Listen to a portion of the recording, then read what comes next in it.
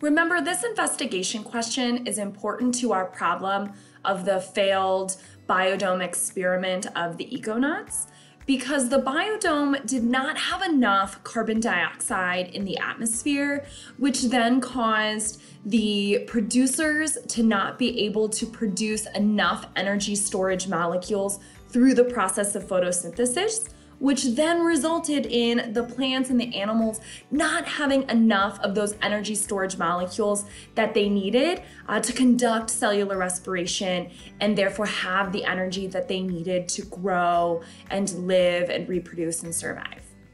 So as we consider this question today, if the carbon is changing in one part of the closed ecosystem, like we know it is in the atmosphere of our biodome, then what happened to it? Where did it go? And how could we help the econauts prevent this problem in a new biodome that they plan to build? So to help us track this movement of carbon, we are going to play the carbon game today. And our goal in this carbon game is to keep all of our producers, our consumers, and our decomposers from running out of carbon. So in other words, our goal is in this game to prevent what happened in the econauts biodome. And as we play this game today, we're actually gonna see the way carbon moves through that carbon cycle within the ecosystem. And we're going to need to pay very close attention to the amount of carbon in each part of our ecosystem in order to achieve this goal of nothing running out of carbon. And we're gonna need to make sure that our organisms have enough of this carbon to survive, as again, carbon is an important atom in those energy storage molecules. So this is what our game board today is going to look like. And once again, it is familiar to me because it reminds me of the sim and the models that we have been making. We have our abiotic matter in the air represented at the top. We have our producers, our consumers, our decomposers in the middle, and then all that dead matter down at the bottom. If you are planning to follow along at home and play the game at home in front of you, this is how you are going to set up that large piece of paper that you have. So you will make these 5 categories: air at the top, producers, consumers, decomposers in the middle, dead matter at the bottom, okay? And those are really the sections of your board that are most important. All of these little numbered circles that you see within each of those sections aren't as important. You can put them in there if you'd like. It'll help you keep track of the carbon, but it's not necessary. So at this time, if you are planning on following along at home, pause the video and make your game board. All right, so the way this game is going to work is that we are going to use those tokens that we talked about to represent carbon, okay? And my tokens on the screen are gonna be black dots because carbon in the images that we have been seeing in this unit is represented by a black dot. So I'm going to use those. Your tokens at home are gonna be whatever those objects, whatever they are that you found around your house, okay?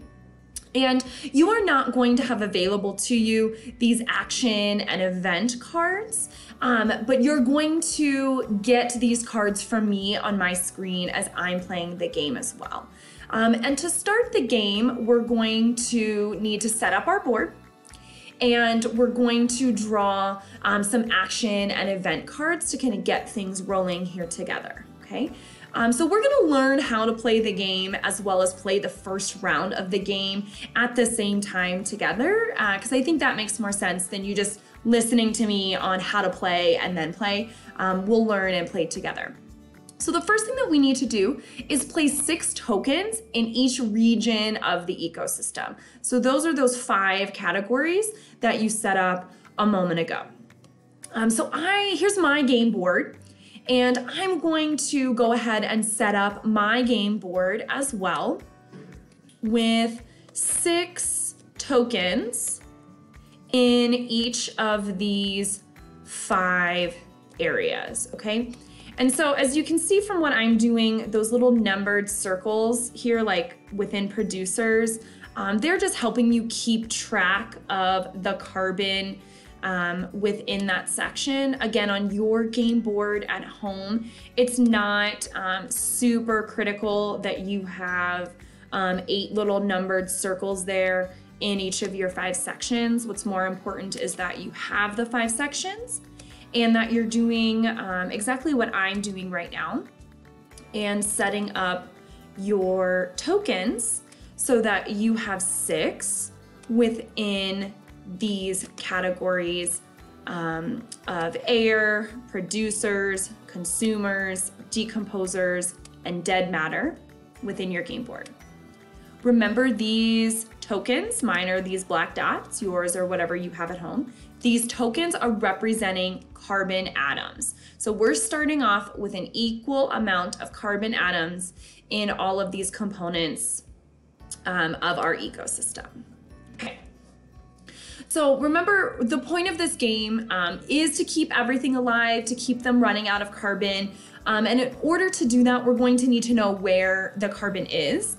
And another reason why this game is going to be helpful for us is that it's going to help us answer this investigation question and really be able to track where carbon is going throughout an ecosystem as the result of different events and things that occur. All right, so we're going to keep record here both before and after our game of what is the amount of carbon within the abiotic matter of our ecosystem, the biotic matter of our ecosystem, and then the entire ecosystem as a whole. Okay, so if I go to my game board, let's do abiotic matter first. I only have one section of abiotic matter. I only have one section of non-living things, and that is the air. And I have 1, 2, 3, 4, 5, 6 tokens, because that's how I just set it up, okay? So biotic matter, this is referring to all of the living things, okay? So if I go to my game board, it's not just how many is in producers or consumers, it's all of this. So all of this is considered biotic matter because all of these things are living or were once living. So if something is dead, that means it was once alive. So we're gonna consider that to be biotic. And I have 6 tokens in each of these categories, and there are 4 categories of biotic matter here in our ecosystem. So I'm going to take 6 times 4, perfect, 24, for the number of carbon atoms in biotic matter.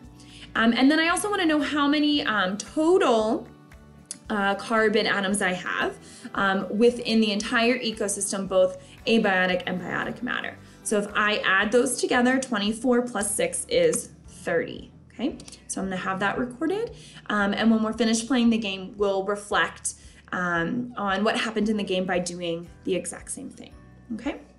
So our game board is set up. And when we play the game, we're gonna draw an event card. And event cards are naturally occurring events within the ecosystem. And when we draw the card, we're gonna read what it says, and then we are gonna consider what is the effect of that event within our ecosystem. How did this event impact where carbon is within the ecosystem? So our first event card right here is in green, and it says that animals munch mushrooms. So I have some consumers eating decomposers. So I have some animals eating mushrooms, okay? You know, I like mushrooms on my pizza, you know, so that would count in that category. So the card is telling me to represent this naturally occurring event, we need to move matter from decomposers to consumers, and it's telling me to move specifically 3 carbon, because if a consumer ate a decomposer, then it means it took some of the matter that was in a decomposer and moved it with inside itself, its consumer, okay? So on my game board, I'm gonna go ahead and I'm gonna move those 3 carbon tokens from decomposers to consumers. If you are following along at home right now, you're gonna wanna do the same thing on your game board. So it doesn't really matter which ones you move and where you move them to, as long as you're moving 3. So there's 1 from decomposer to consumer, 2 and 3. And I'm just gonna hang that third one out here. It doesn't have a numbered circle, it doesn't matter. Again, that's why I said those numbered circles aren't super critical, okay? So now I have moved 3 carbon tokens from decomposers to consumers to represent that event of a consumer eating a mushroom. All right, so now we're gonna consider an action card. And the action cards are actions that we as humans could choose to take within our biodome, within our ecosystem. And so we're gonna have 2 at all times to choose from, okay? And so right now we have 2 actions that we can choose to make, okay? One says turn on grow lamps, and one says increase humidity. And when we make the decision of which action we as humans want to take, we want to consider where things are in our ecosystem. What would be the most benefit to our living things by making sure they have the carbon that they need to survive. So when we decide which action to take, we're going to consider that, okay? So if I choose to turn on grow lamps, that's gonna mean that producers do more photosynthesis, and we're gonna move carbon from the air to the producers. So if I go back to my game board, if I choose to turn on the grow lamps, then that means this carbon from the air, 2 of them, will go down here to producers, okay? The other action that I can choose is to increase humidity. And humidity, again, refers to the amount of water vapor, the amount of moisture in the air. And if I do that within the biodome, within this ecosystem, that means that decomposers eat more and reproduce more. And so remember, decomposers get their energy storage molecules from dead matter. So this will move dead matter, move carbon, from dead matter to decomposers. So if I look at my game board, that means I'm gonna move 3 from dead matter to decomposers, okay? So I wanna ask myself, which one of these actions would be more beneficial to the living things within the ecosystem? What do you think? Well, I think moving from dead matter to decomposers and doing that by increasing humidity will be best here, because my decomposers, they're running a little low here on their carbon. So I'm gonna choose to take this increase humidity action. So if you're following along, we're gonna pretend like we increased the humidity, and we are going to see the effect of that by moving 3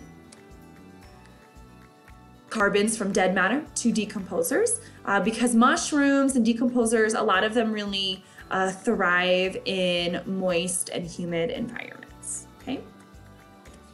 So now, oh, I'm gonna do that.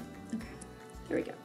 So now we're gonna consider what is the overall effect of those actions and those events that we just took in terms of having high and low amounts of carbon in each part of my ecosystem, okay? So if we were in the classroom and if we were playing this together, you would have this large version of the instructions in front of you. But since we're not in the classroom, unfortunately, together playing this game, I'm just gonna make it a little bit bigger here on my screen so that you can see, all right? And so when I'm looking at where it says effects of high and low carbon, and again, I wanna consider some other effects of all of the movement we just did with our event and with our action. It's having me really focus on areas that are high or low in carbon. High is an area that would have more than 8.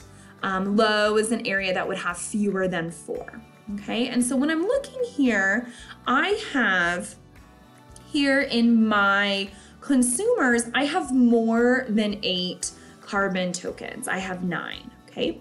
So I'm gonna read what it says here under consumers. If you have a high carbon amount, more than 8, what that means is that more consumers eat producers and perform cellular respiration. Okay, so I have more of these, so that means they're going to eat more producers and produce more cellular respiration. So as a result, I'm going to move 1 carbon from producers to consumers, and then 1 carbon from consumers to the air. So on my game board, I'm going to move 1 from consumers, move 1 from producers, to consumers. Okay, so 1 from producers to consumers. Okay, and then I am also moving 1 from consumers to the air. Consumers to the air. Okay, and then I also, down here in my dead matter, I have fewer than 4. So I'm going to read down here what it says to do if you have fewer than 4. So if you have fewer than 4, it means that decomposers do not have enough carbon from dead matter to survive. So you're going to move 1 carbon from a decomposer to dead matter to represent that dying off of a decomposer because it didn't have enough carbon from the dead matter that's there. So I'm going to do that here on my game board.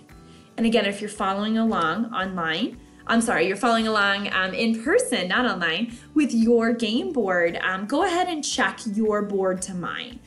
So based off of the events and actions and effects that just occurred, we now have 7 carbon in the air, we have 5 in producers, we have 9 in consumers, 5 in decomposers, and 4 in dead matter. So now we're ready to draw another event card, okay? So I have one here ready to go. So I'm gonna draw that new card. I'm gonna move it over because this is our new event. We already did this animals eating the mushroom, so now we're on something new. And this one says, extra rain for plants. Producers do more photosynthesis if there was some extra rain. So to represent that, we're gonna move 3 carbon from the air to the producers. Okay, so 3 from the air to the producers. So there's 1 from the air, 2, and 3. Okay, so that is a naturally occurring event. There was some extra rain, so we therefore had a little bit more photosynthesis and therefore moved some extra carbon from the air to the producers. Perfect. Now, we as humans are going to choose to take some action in our ecosystem based off of that event. So we still have this option down here. Remember, we're always gonna have 2 options. We didn't turn on the grow lamps last time, and so that one's still there. And I'm gonna draw a new action card. And this new action card is saying that I can choose to feed producers to consumers, okay? So I could maybe give this rabbit here some extra grass to eat. And if I make this choice, I'm going to move energy storage molecules are going to transfer from the producer to the consumer, and I will represent that on my board by moving 2 carbon from producers to consumers. So right now we have a choice. Which action is going to help our ecosystem overall? So take a look at the game board. Take a look at what will happen as a result of either of these actions and ask yourself which one is going to be most beneficial. Well, I think this feeding producers to the consumers is going to be most beneficial because when I look here, even though I have a lot going on in consumers, I also have a lot going on in producers. And so if I turn on the grow lamps and my producers do more photosynthesis, I'm gonna move more carbon from the air, and then my air is not gonna have a whole lot of carbon left. And remember, that was our big problem of the biodome, and we want to prevent that from happening here again.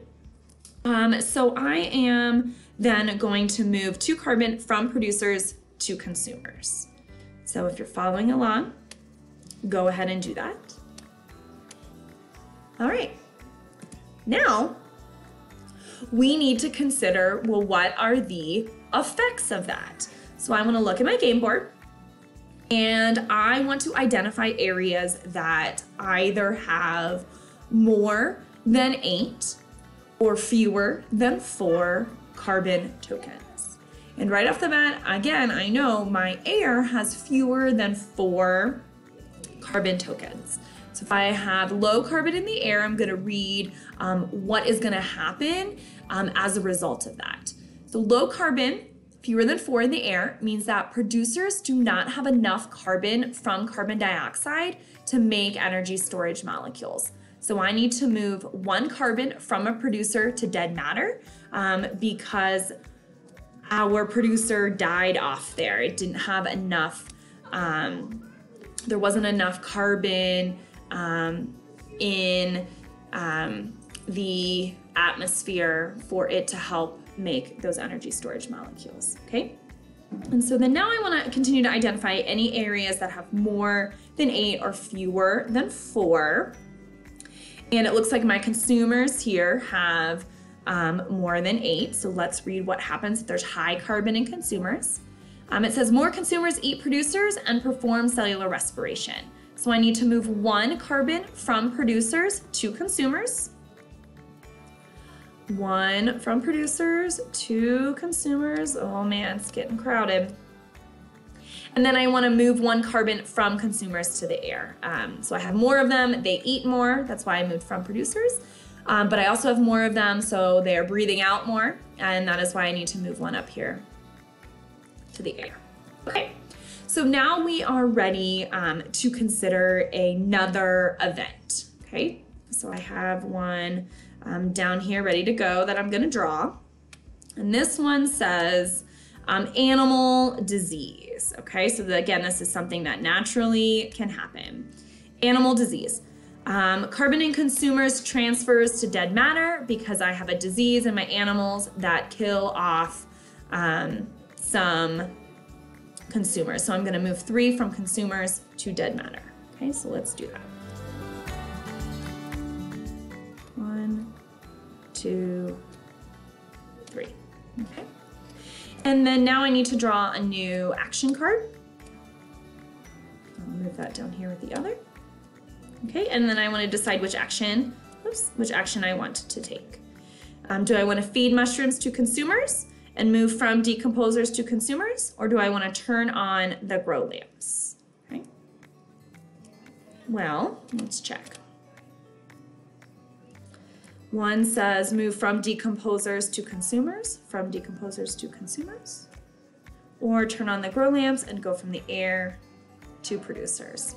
Well, this one's kind of a hard choice, so I'm gonna say let's just feed some mushrooms to consumers. So I'm gonna move 2 carbon from decomposers to consumers. Okay, so 2 from decomposers to consumers. All right. And then now I want to consider what's the effect of that. So I'm looking for areas of more than 8 or fewer than 4. So it looks like I just have more in consumers. So again, in that case, move 1 from producers to consumers and move 1 from consumers to the air. Perfect, okay? And so if you're playing along at home, what I'm going to do right now is just show you another event and another action that you can play with on your own, but I'm not going to do it on my board for the sake of time, okay? So if you're following along, you're going to make these choices or make these movements. Otherwise, if you're not, you can just think about what would this do, okay? So here's an action of consumers eat more producers to fatten up for the winter. So I'm moving 3 from producers to consumers. And let's draw another action card. This one says to cut down overgrown producers.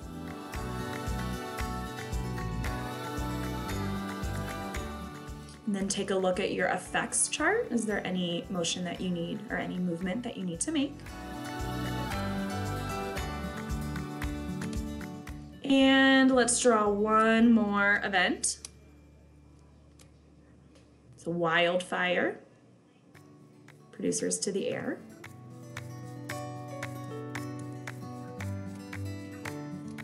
And another, oh, we already used that one. Another action you could choose to take.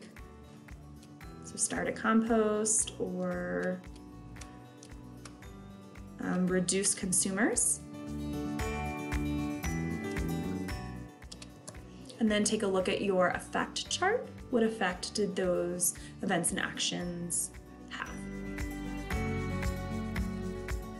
All right, so great job thinking about and tracking this motion of carbon on our game board. Remember at the beginning, we looked at how many carbon were in abiotic, in biotic, and in the entire ecosystem. So let's check on that right now. So let's go to abiotic matter. How many do we have? Okay, well, I have 3 on my game board. You might have a different amount if you were doing more events and actions on your own at home. And so biotic matter, let's count those up. 1, 2, 3, 4, 5, 6, 7, 8, 9, 10, 11, 12, 13, 14, 15, 16, 17, 18, 19, 20, 21, 22, 23, 24, 25, 26, 27. Okay, so 27 total. And then now for the entire ecosystem, it's the entire biotic and abiotic together. 27 plus 3 is 30. Take a moment to compare carbon and where it was both before and after the game. What do you notice? And then as we wrap up today, I have 4 reflection questions that I would like you to consider. So when you're ready, pause the video, answer these 4 questions, and then I will see you again next time. Happy reflection!